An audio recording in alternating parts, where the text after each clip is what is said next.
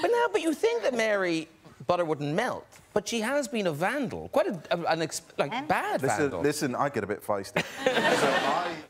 And I smacked it around. So I said, can we leave it 12 months, please? So the following year, we were at the NEC. I got arrested. Bad. I actually got arrested. What it was, we were doing... you don't know. What happened was we were at the Birmingham NEC. We just finished doing a demo, and I was staying on to do a book signing. Now, Mary left, and she walked past my car, and so she got arrested. What it was, she walked past my car. Which is a very posh car. Yeah, it's a nice car. Yeah. And so I actually got arrested. So I said, listen, we're going on stage in a minute, go and have a look at your car. And on the sill of the window, 4 lads with a Sharpie. There it is. Well, you can see.